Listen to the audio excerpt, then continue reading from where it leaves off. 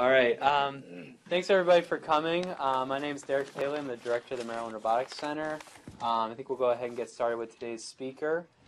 So we are fortunate enough to have Peng Wei, who is an assistant professor at George Washington University in the Department of Mechanical and Aerospace Engineering. Just came over from Iowa State, actually just in the last couple months. And he works at the intersection of control, optimization, machine learning, and AI, primarily with aeronautics and aviation focus, as well as robotics. He has a number of applications of his research, including air traffic control management, airline operations, UAS traffic management, and what he's going to be talking about today, which is urban air mobility in eVTOL aircraft. So his PhD was from Purdue in 2013. He's an associate editor for AIAA Journal of Aerospace Information Systems, and he's on the advisory boards for Airbus and NASA Ames Research Center. So thanks again to our sponsors at Lockheed Martin Applied Technologies Lab for sponsoring this seminar, and thank you for attending. Please join me in welcoming our speaker. Thank you. Thank you, Derek, for your introduction, and thanks, Anya, and all the colleagues and folks at University of Maryland for your warm welcoming. So I feel pretty good today here. So, okay, today my topic is Unlock the Personal Sky, Safe and Short Autonomy for On-Demand Urban Air Mobility. All right, so here's the introduction about my lab. So the name of my lab is called Intelligent Aerospace System Lab, or IASL. So we work on modelings and algorithms for design and operation of air transportation and avionics systems. So some of the methodologies we are using is from control, optimization, machine learning, and artificial intelligence. So speaking of artificial intelligence, we do primarily on planning and decision making. We did a little bit work in computer vision. That's about it. But most of the work is in reinforcement learning and deep reinforcement learning for AI. So applications, my traditional or past applications we do is in air traffic control, air traffic management, as well as on airline operations. So I actually worked for American Airlines for a year and a half. So I got to know more how the airline dispatch center works. So in general, I have pretty good knowledge and experience in aviation side. But some of my new applications are, for example, UAS traffic management. So we are talking about Amazon trying to use drones to deliver packages. And we talk about electric vehicle prognostics. So we are building battery models or predictive models to predict the battery remaining time during the flight. That's prognostics. And then today's topic will be urban air mobility. So you can see first 5 is all about how do we fly safely. The last one is how do we fly recklessly, so autonomous drone racing. Professor Paley is also very passionate and actively working on autonomous drone racing. So this part drove our group a little bit more to the robotics side. Other than that, most of the applications are aeronautics and aviation, but recently we also started to work on vision and decision-making and real-time systems. So that's a quick overview. So now let's talk about urban air mobility. So urban air mobility, a lot of companies publish their white paper, whatever, talk about urban air mobility. The most famous ones are Uber Elevate. They published back in 2016 or maybe 17, and envisioning this new transportation mode, basically using this vertical takeoff and landing vehicle. So for example, helicopter is vertical takeoff and landing, but electric propulsion. So speaking of the electrification in cars or automobile industry, they want to bring the electrification to the aviation industry as well as assured or hopefully certifiable autonomy. So they, like cars, people want autonomous cars. And in aviation, people also thinking about autonomous airplanes. And then those 3 are kind of the core ideas of urban air mobility. The 2 grayish fonts are not yet, everybody agrees. So people are still talking, should those operations be on demand, like an air taxi type of, like Uber, like when you, on-demand operation, or by schedule. By schedule means metro or bus or transit, that services. Or people start to think, oh, should those rides to be ride sharing, like Uber, or personal own? Some of the business executive or, they probably want to own those vehicles. So that's the core idea of urban air mobility. So the goal here, the community is trying to envision a safe, efficient, and affordable transportation mode in the city that can be used by everybody. And the challenges here are actually mentioned in this white paper or booklet published by Airbus back in 2018. So Airbus asked 3 academic groups to help them with this. So all 3 groups are from aviation side. There's John Hansman and Hamza Balakrishnan from MIT. It's a big aviation group at MIT, Aeroastro, and Michael Kogendorfer from Stanford. They have a great group working on aviation problem, and my group. So we contributed to this white paper. The challenges we identified are many, but I'm listing 4 of them. So number 1 is vehicle challenges. So we talk about vehicle design, I talk about vehicle manufacturing, as well as avionics. So when we say autonomy, so a lot of autonomy happens at avionics level. And we also talk about city infrastructure. Are cities ready? If we use smaller drones to deliver packages, not much infrastructure we are talking about. Those things can basically land in everybody's backyard or maybe rooftop. But if we talk about larger vehicles, we need a dedicated space for takeoff and landing. So that's infrastructure side. Of course, when we use electric propulsion, are the power grids ready? What's the interplay between those fleet dispatch, the charging, discharging, and also the power grid? That's also infrastructure. And then the next challenge will be policy and regulation. So is the FAA ready for those type of vehicle and for those type of air traffic control mode? And then my group's focus is on operations. So we have been always focused on how to make operations safe, efficient, which means less delay, and also scalable. And also we want to develop some models or simulation results trying to support the policy and the regulation making. So a quick example, say, if FAA or a certain agency want to define a safety density in a certain airspace, so for example, if we have University of Maryland map, and how do we define the upper limit number of drone can be operated at University of Maryland to be 50, to be 100, to be 150, where that number comes from.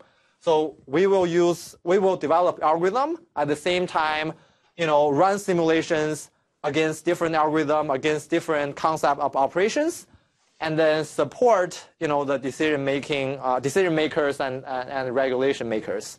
So that's my group's focus. A little bit more about my group. So some of the research on urban air mobility going in my group.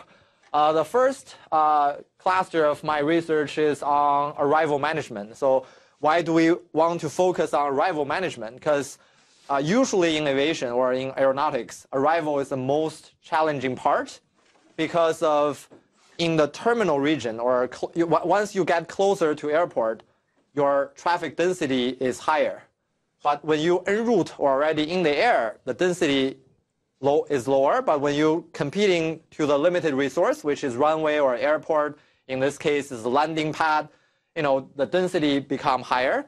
At the same time, this electric vehicles has very limited power, limited battery power.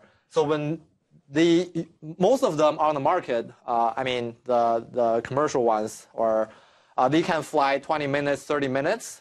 If they carry a payload, their flight time is pretty limited. So then we need, when they got to the arrival, so that's the most critical phase of flight.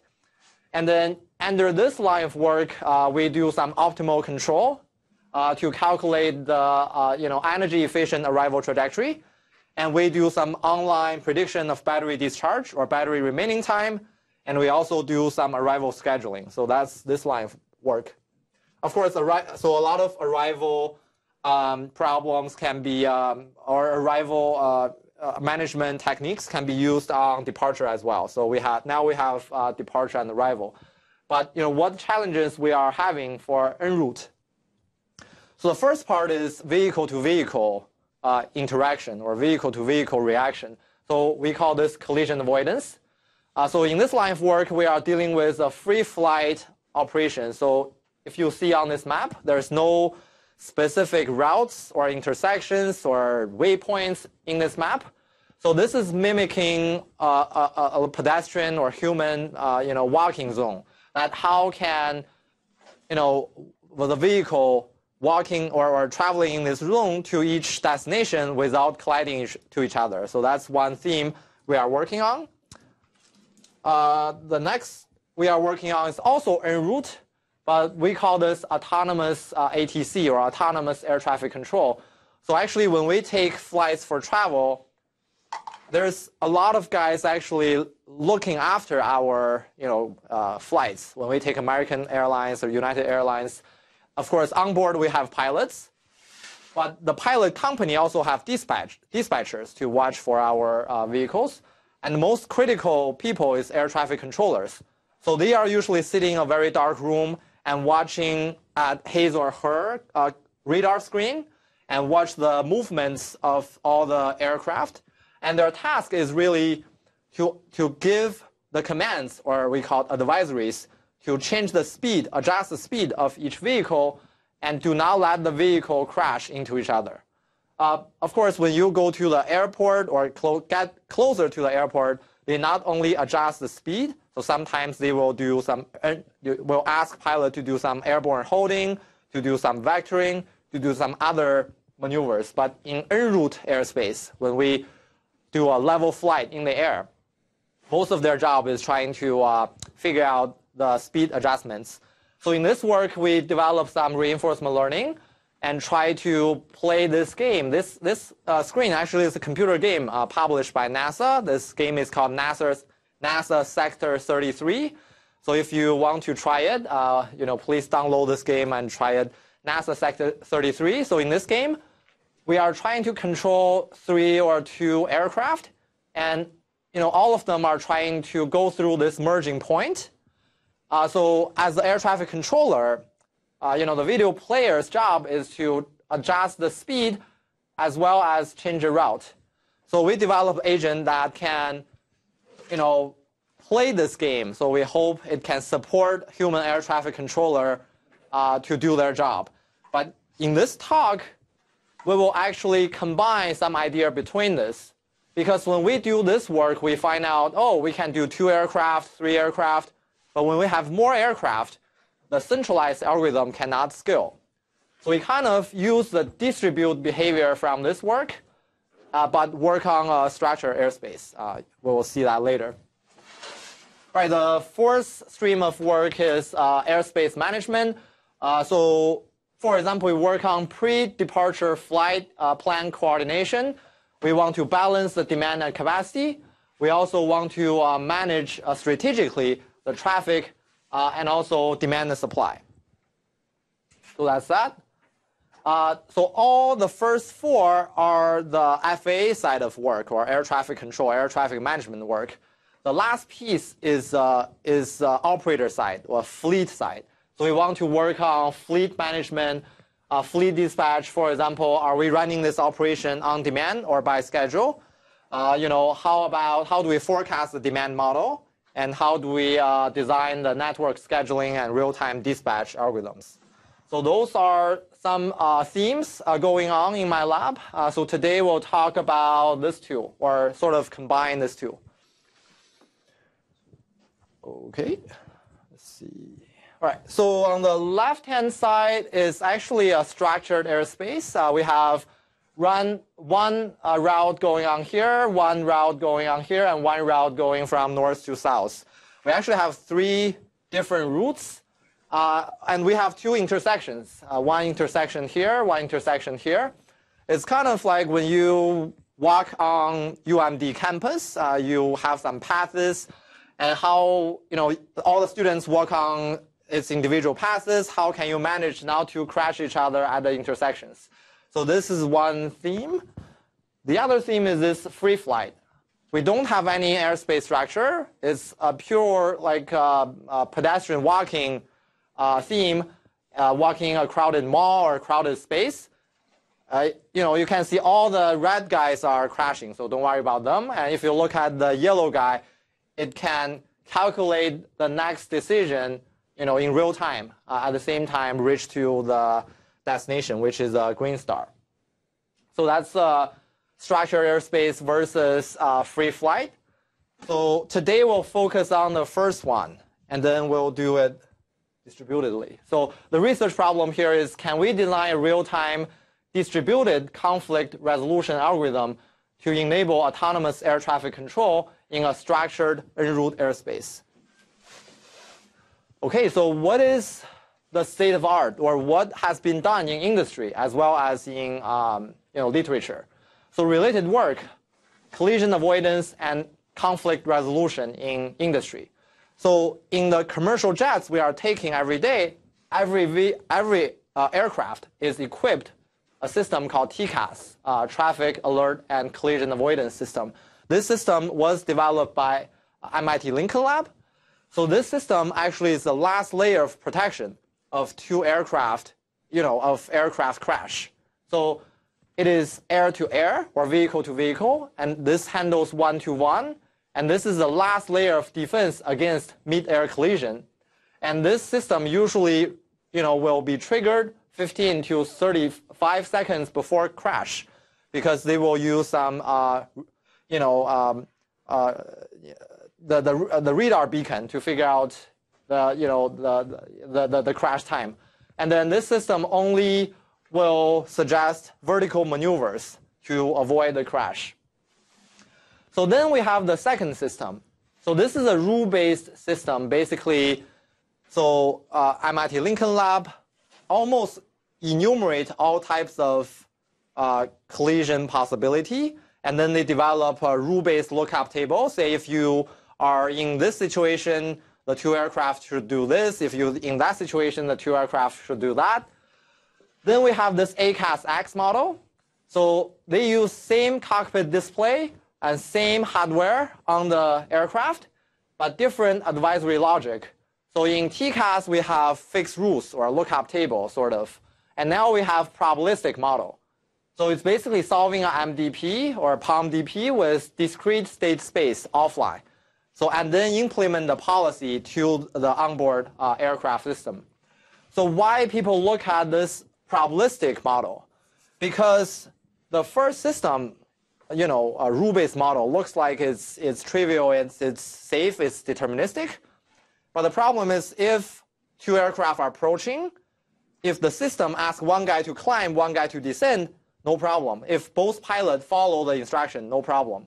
But tragedy had happened in Switzerland when the system, suggests one pilot to climb, one pilot to crash, and then the air traffic controller, remember the guy sitting in the dark room watching the radar screen, the guy suggests one guy the opposite, and then the end is one pilot listened to the system and he climbed, and one guy listened to the ATC, so both climbed and then crashed. So probabilistic model exists because not necessarily we have non-cooperative flights, but also what if there is some mistake from the pilot, even the late response from the pilot, or we have non-cooperatives, then we need to rely on probabilistic model. Okay, those two are both onboard systems. And the last part is a ground-based system. It's called AutoResolver and T-Safe. This is a ground-based centralized system. And this system is look at conflict resolution. So what's the difference between collision avoidance and conflict resolution? So in a simple way to put is collision avoidance is to avoid mid-air collision. So it's absolutely almost crash and let's avoid. But conflict is still far away. Because it could be 35 seconds to 8 minutes before crash. And it kind of predicts there will be a potential conflict, and then we will resolve that. So conflict resolution, meaning we want to prevent loss of separation. So that's that. So in our system, we'll draw some features from all three systems. Number one, we handle air-to-air or vehicle-to-vehicle. Number two, our algorithm will be a probabilistic model. And number three, we actually work on to prevent loss of separation. Because the collision avoidance is handled by this system pretty well, so we'll do a further layer of protection, which is prevent loss of separation. All right, so reinforcement. So we'll do this work in a reinforcement learning fashion. So how about reinforcement learning in air traffic control and air traffic management? Not so much work has been done. In air traffic flow management, remember we say we want to balance demand and supply even before departure. So that's flow management. So there are MDP work from Stanford. There's multi-arm Band-Aid from University of Maryland here. And then we have air traffic control. So real-time air traffic control or tactical air traffic control from my group. We did both speed and route advisory in en route. But today we'll talk about speed advisory only. Right, so our approach, our plan is to formulate this problem as a multi-agent reinforcement learning and solve it using advantage actor critique, or A2C. So an overview of about this A2C is, this is a policy gradient method. So if you are familiar with RL literature, so RL are usually in, roughly we have two categories of solution. One solution focused on value-based method. So we're talking about DQN and all the variants from DQN and Rainbow. That's, I guess, the state of art. Maybe the state of art is distributional, whatever, Rainbow. But yeah, so that's the value-based method. On the other side, we have policy-based method. So this is a policy-based method, or actually it's sort of combine both. But there's an actor to update the policy and select the action, which is sitting here, to search in the policy space. And there is a critique sitting on here to constantly give some idea to evaluate how good the current state is. And then traditionally there's a vanilla actor critique, and then people come up with this advantage actor critique. They introduce this advantage concept to stabilize the learning. And then we have multi-agent reinforcement learning. So in a lot of cases, multi-agent reinforcement learning are trying to achieve the same goal. But in stochastic games, usually people have multiple agents are competing. In this work, we have multiple agents are cooperative, and we will implement it as a centralized learning, but decentralized or distributed execution. I'll show you the structure later. The problem scope and assumptions. So to make our life easier, we are solving a very simplified problem. So first of all the aircraft stay on their own route. So actually, this is somewhat true. So in the en route space, most of the aircraft will stay on its own route. It rarely will deviate it. So air traffic controllers will only ask them to do the speed adjustments. And then second, aircraft randomly enter their routes. So the arrival process is random. Of course, random in a range. Of course, not crazy random. And then number three, we work on two-dimensional airspace. Again, in current commercial jets world, it is also true because in en route airspace, we divide the whole airspace into flat levels. And usually we are dealing with a two-dimensional airspace model. All right, so this is actually a sector.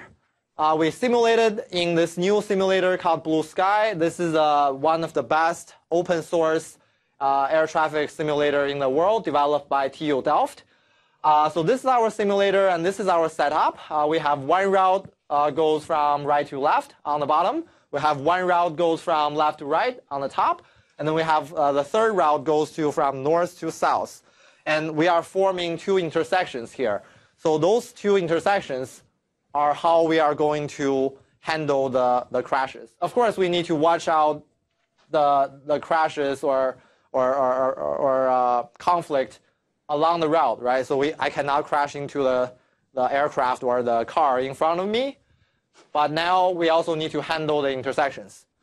So if we do a quick reflection how the intersections are handled in the ground traffic. So we have stop signs, we have traffic lights, and then if you are familiar with AI literature, we have Professor Peter Stone out of UT Austin. So he has autonomous intersection management. So you will see that if you're interested, you can take a look at it. But that's based on agent-based formulation, not really on learning or anything. Okay, so that's our problem setup. So multi-agent reinforcement learning formulation. So we have in reinforcement learning, we have a couple of key components. The first one is state. So state is in here. State, we include the information of the ownership. So those are the information of ownership. Where, for example, we have distance to the goal. Here, the goal means the exit point of this sector.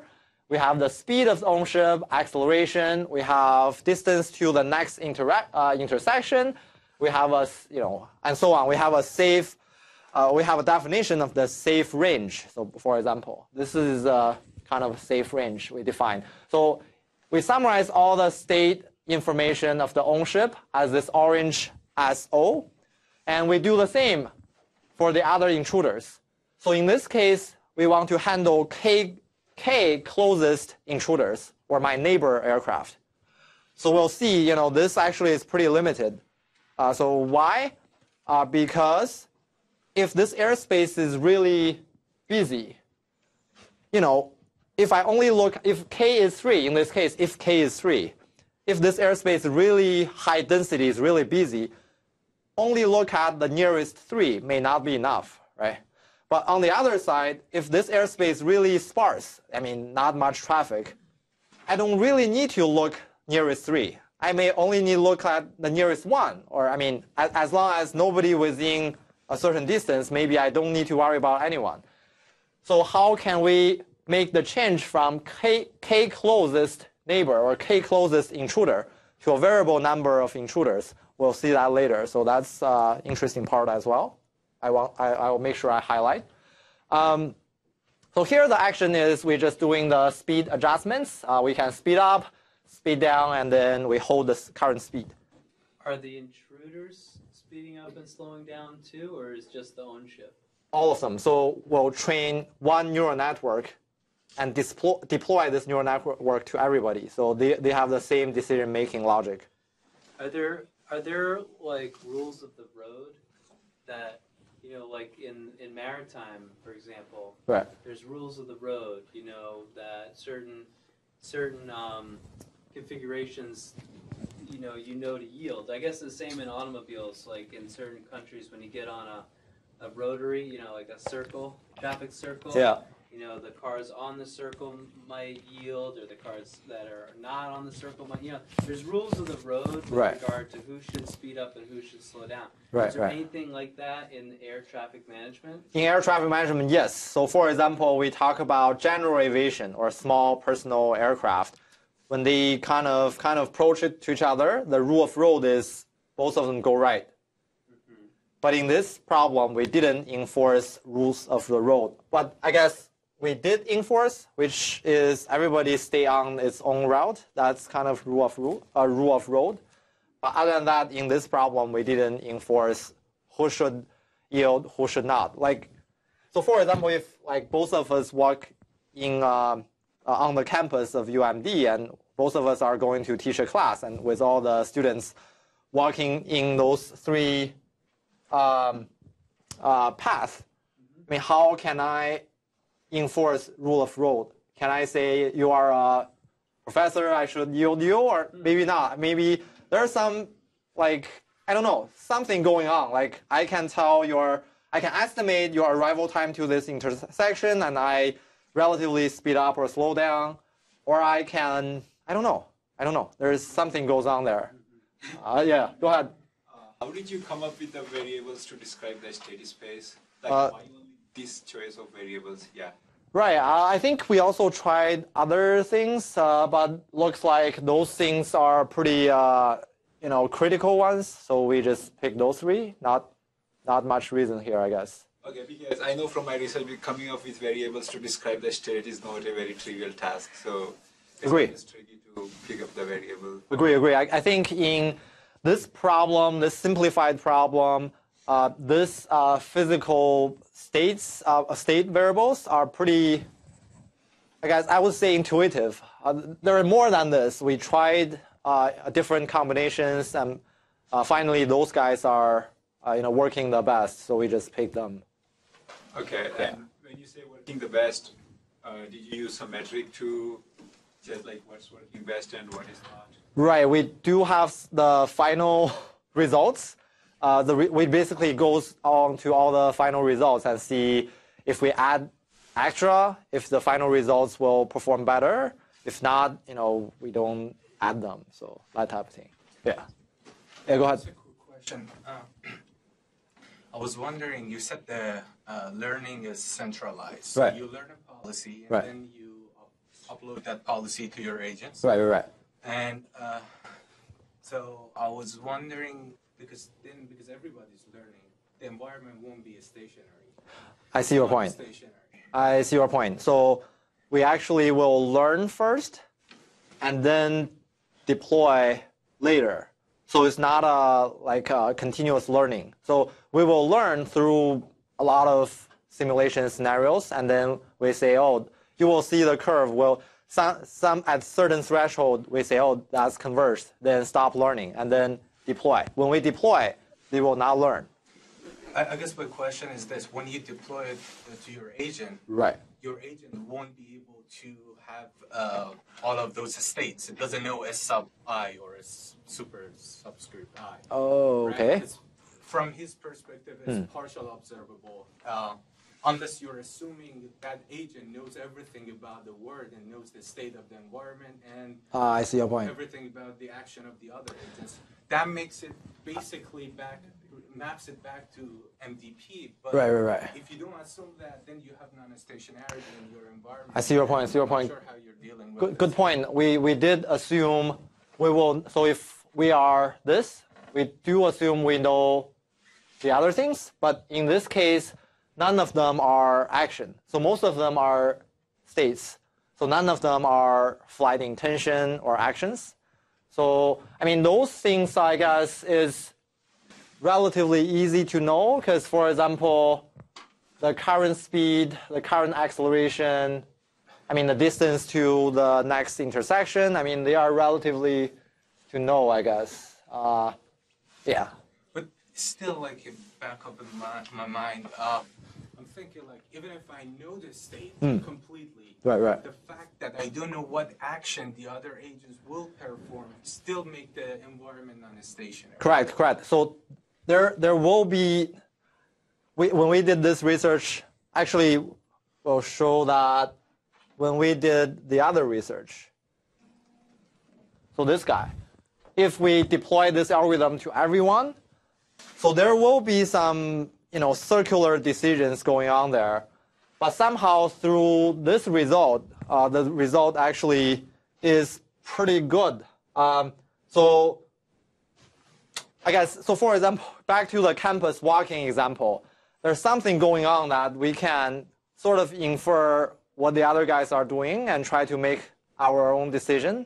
Yeah, exactly. It becomes a palm DP. You should have a belief on the other guy that they're gonna make. If you know he's gonna run, right. Probably I'm not gonna run because we're gonna bump to each other. But right. I can look at him and be like, okay, this guy's not gonna run. Right. So agree. So some of our work do have the inference of other guys' intention or behavior, but the other, so including this work and the other side of work, we tested those information will be good enough because we are only dealing with conflict resolution. So technically, we are still pretty far away from the crash. So let's see the reward function. So here, like if they are within 3 nautical miles, the punishing starts. I mean, even before that, even in between, there will be some negative reward going. So it will kind of propelling, pushing away the dangerous behaviors. So I guess we agree. I think technically, to precise solve this problem, we should factor in other guys' intention, or at least near-term intention, or inference other guys' decision making. But in this case, because we are still far away and we have enough buffer, so I guess at the end it works pretty well in this problem. Yeah. Just a quick question in your simulation, like right. The airplanes. Right. The yellow guy. Oh, right. Your agent. Yes. Its max speed is the same as the other guys. Yes. This is. Yes, I believe so. Yeah. Well, we'll see that. We'll revisit that later. Okay. Multi-agent RL. So here, how do we define episode? One episode is one entire play through the simulation environment. So this episode will end at all aircraft meet their terminal states. So what are the terminal states then? So the first one is aircraft reaches conflict state, which is less than 3 nautical miles, I think. The other one is aircraft reaches goal state, which is aircraft exit the sector or exit its route. So this is the so-called centralized learning and decentralized execution. So centralized learning is our neural net. So only one neural network is learned, and then same weights are distributed to all aircraft, or basically one neural network is distributed to all aircraft. And this reduces the total number of parameters because we are only training one neural network. So when we do training, we'll have the outer box here where we will have the critique actually evaluate the Q state, evaluate how good a state action state, I guess, SA state. But then when we deploy, they will not have critique anymore. So those are just all actors. Those are just only the policy left. So here's the advantage actor critique. It works pretty well in multi-agent RL. And we use this PPO called proximal policy optimization to further stabilize learning. Right, so this is deep learning architecture, not so deep, but neural network architecture for multi-agent RL plus A2C. So remember, this SO is all the information I have in the ownership. So I'll pass this SO to here. And this is all the intruder information. I'll pass this to an encoder. And this encoder will give me, possibly a shorter length of vector. And then I pass the entire, kind of modified state vector through 2 layers of fully connected layers. And then I output, first I output V, which is the estimate value from critique. And then I'll output this policy, which is the updated policy from actor. And then remember, we had a discussion that currently we work on K closest neighbor or K closest intruders. But a lot of time we need to handle variable number of intruders. So how do we do that? So I think there's a literature, at least the literature I saw from my colleague Jonathan Hall from MIT. Their paper basically replaced this portion to a SLTM, long short-term memory, so LSTM. And also our group further replaced this with attention. So we compare this configuration, LSTM, attention. So basically the LSTM and attention can compress this variable number. So remember, this can be 3, this can be 4, can be 5, can be 6. But if we have a LSTM or attention, the result will always be fixed length. So in this case, we can handle a variable number of intruder here. Right. So further about this case study. So this is one en route sector. There are 3 routes, 2 intersections. 30 aircraft randomly enter the sector. Okay. So let me back up a little bit. So human air traffic controllers usually handle 8 to 20 aircraft in this sector. so their limitation is cognitive. So it's not really the physical limitation. So if we talk about physical limitation, is the trail after each aircraft, right? So the turbulence after each the tail of each aircraft. That's a physical limitation. So our colleague John Shortle at George Mason had a lot of work in that. So, but then why human can only handle 8 to 20? That's because that's human capability. But our system here can handle 30 in this case. And we define this so-called optimal solutions. All 30 aircraft exit the sector without any loss of separations. That's so-called optimal.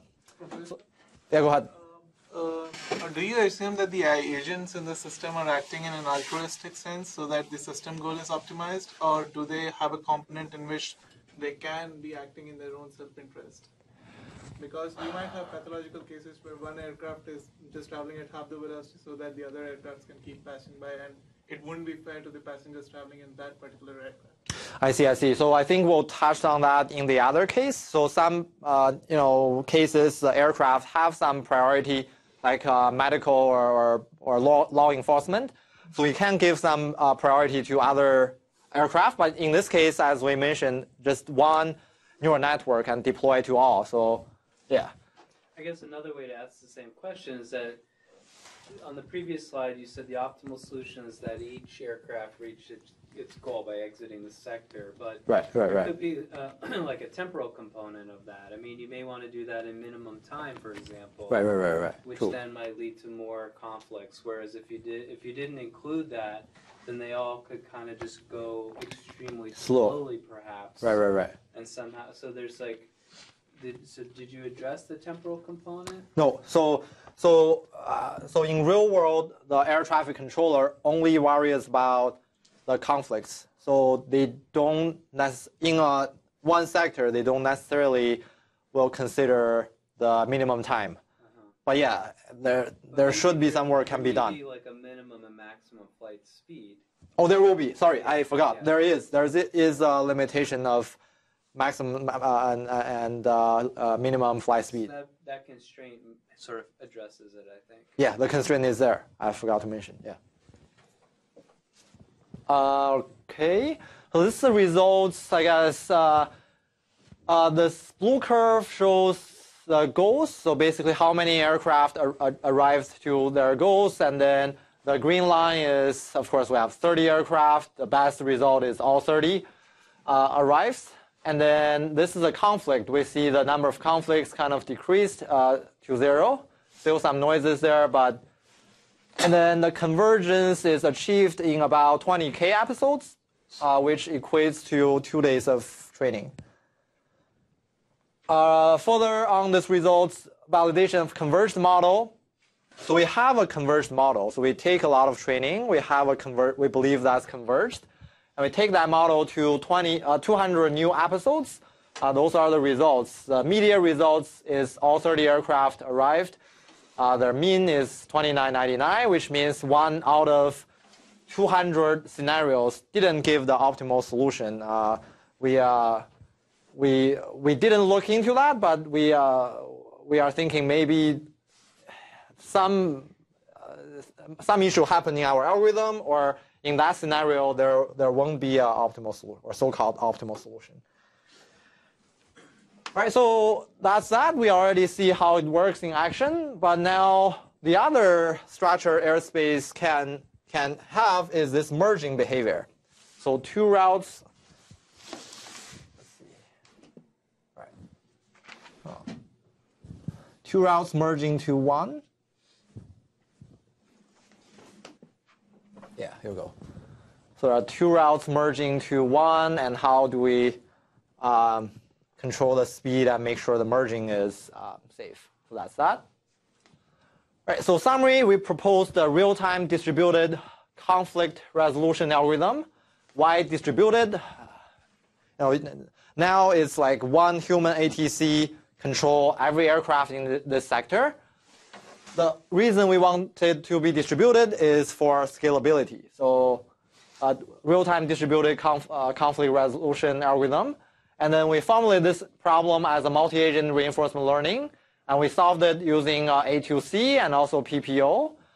We use this centralized learning to accumulate training knowledge, but we distributed this, we implement this in a distributed way for operational scalability. And the simulation, initial simulation results show that this algorithm is kind of promising to prevent at least loss of separation in a small-scale use case, but for high-density air traffic. So at the end of the day, you've produced a policy that takes into account the 3 or 4 nearest neighbors. Right. Or There's many. However many you decide. Right. And their state vector.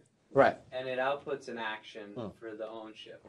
Yeah. And that policy achieved the good results that you indicated here. But my question is, like, how might you haven't shown us the policy. So how might you tell us the outcome of the learning, and how might it compare to like a first principles policy that might be based on, say, rules of the road or some other heuristics?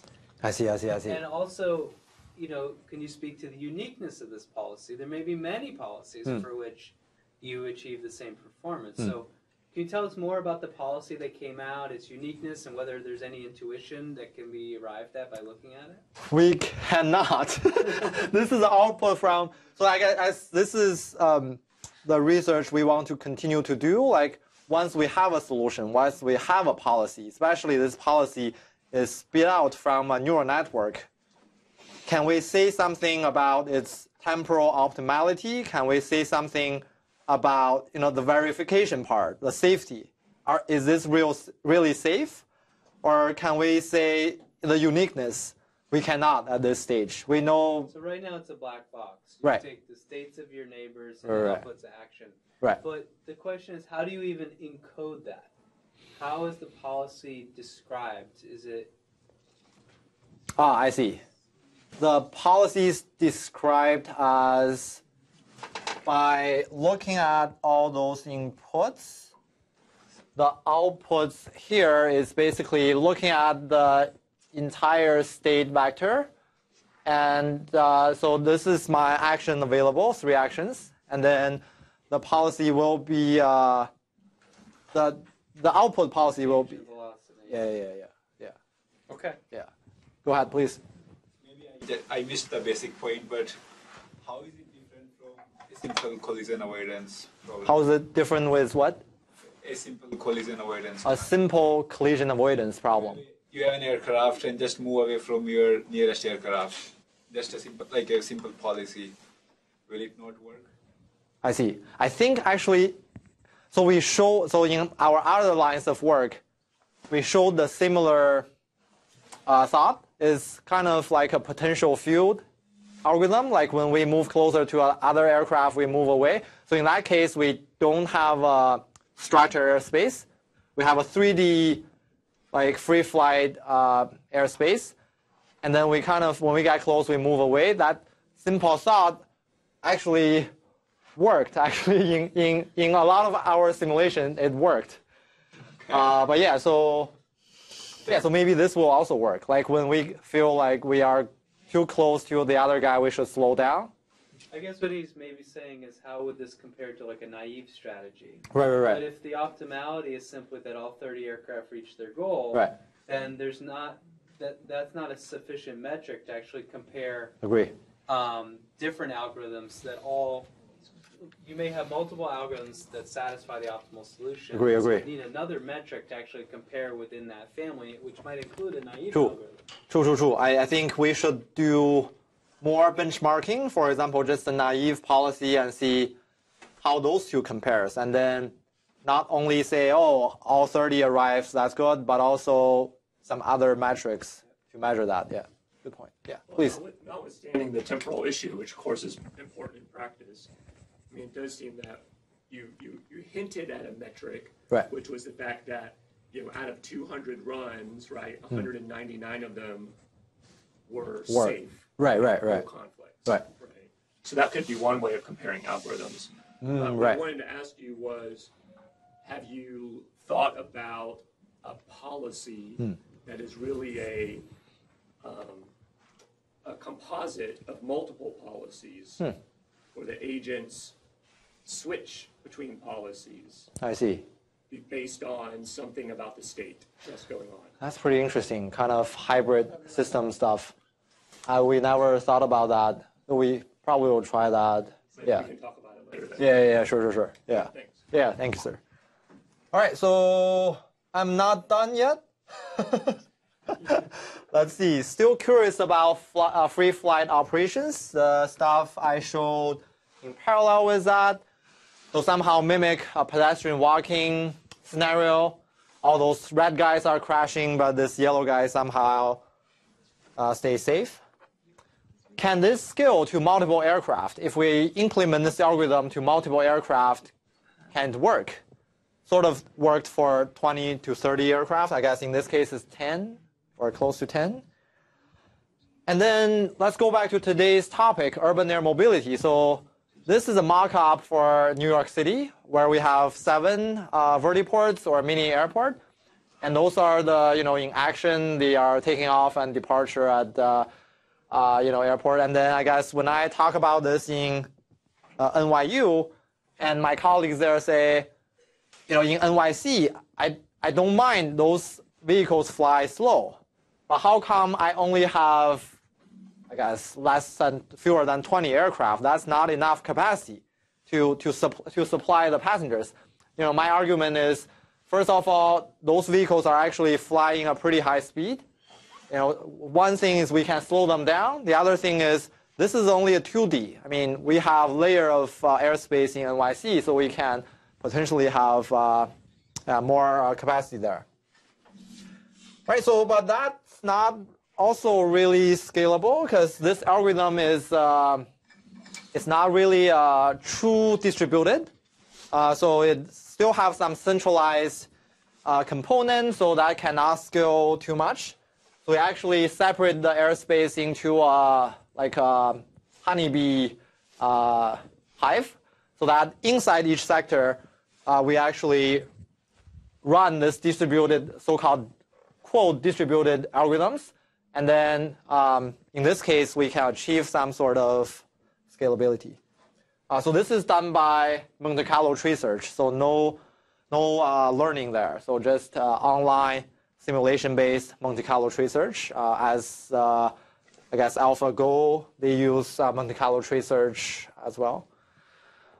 All right. So here is flight testing. So my group, traditionally, we don't do a lot of hardware. So this is a very small project with a master student and 2 undergrads. We had an autonomous racing platform. So we have some perception function there. We have some decision-making function there. But there's nowhere near we are in a racing conversation. We are flying pretty slow in an indoor environment, but slowly avoiding a trash can. That's about it. But we don't use Vicon camera or anything else. So I also work in UAS traffic management world. So for example, this is back in 2016. So this is PK from NASA. He is always advocating for UAS traffic management or UTM, and also urban air mobility. This is the Sean Cassidy guy who might come here already from Amazon Prime Air. Professor John Hansman from MIT and myself. And that's all I have for today. Thank you very much. Okay, we've got time for questions. Yes. When you do the racing drones, is that sense and avoid, or is that like a pre-planned flight path? We want to do, we don't know. We haven't really started yet. We have a clumsy hardware. We haven't, but in my plan, I want to do sense and void, or maybe combine. Because if there's no competitors, but just by myself, I want to create the best lap time. I mean, I just offline calculate the best trajectory, and then I follow that trajectory. But in real time, my competitors are trying to do this and that, and I may try to avoid my competitors, and sometimes I may, like I watch F1, So sometimes I may purposely stay in front of him to block him. So that dynamic, I don't think we can do it offline. So there's somewhat real-time perception and decision-making there. So, and all happens, both decision-making and perception happens in real time. I don't even know we can do that in a small platform yet. So yeah, we don't do anything in perception or computer vision, so we cannot say like how achievable that is. I think Professor Paley maybe have more idea, and Janus has a better idea in that. Yeah. Yeah. Thanks. Yeah, please. In the aerospace UAM world, how open are people to having things that are learned from RL or other types of techniques Right. put into production? Right. True. So. The gap between where we are right now and where some stakeholder would actually be willing to put it in production. Right. So traditionally or currently, it's impossible because current FAA regulations and certification is built on rule-based or deterministic verification. So if we move to learning, we basically say we have a bunch of data, we have a bunch of simulations, and some abstraction is learned from the data. So something is embedded in the data that verification cannot be done. So in that case, so current regulation is not possible, but people are still open. So I talked to my formal methods colleagues. There are general 3 ways to do this. The first way is I have a learned policy. I deploy, and then I implement another real-time safety guard. Basically, if I spit out policy which is not safe, then it'd say, oh, this is not safe, go back and resort to a safer action. So that's one way, and formal methods people call this, I guess, online synthesizer or online verification, whatever they call. And then another group of people, like also formal method people, say, let's formally verify this, which is not really possible. I mean, usually the formal methods, rigorous math can be done in discrete state space, discrete action space, and both of them in pretty small cases. And when we see that that's a continuous action space, discrete action space, but continuous state space. But I guess most aviation are continuous state space, continuous action space, just like optimal control. So to prove that is impossible. Plus, we have a black box neural networks there. So, but I have seen some work going on from Stanford. They verify some neural network behavior. They call that work ReLooplex. So that paper was back in 2017 when Michael visited me. That's one work. And Papa's group had some work recently trying to verify the deep reinforcement learning. And then Colorado, there's a professor in their CS department has done some work in verify a neural network. So I think, but of course, they all make some assumption of this neural network. For example, only 2 layers or only use ReLU activator, something like that. But I guess people start to look into this. And the third version is we don't do online verification. We don't do offline rigorous mathematical proof. Let's do the stress testing. So instead of testing every possible scenario in continuous world, it's not possible. But let's test, just like experiment design. Let's sample the entire, feasible space, and let's do a Gaussian process fit, and let's find the failure mode, and let's improve the system and test it again. So that's one going effort in my group and Michael Kokendorfer's group as well. So I guess that's the 3 schools of thoughts to kind of verify or say something about a learned policy. Yeah. Any other questions? Okay, let's thank our speaker again. Thank you very much. Thank you.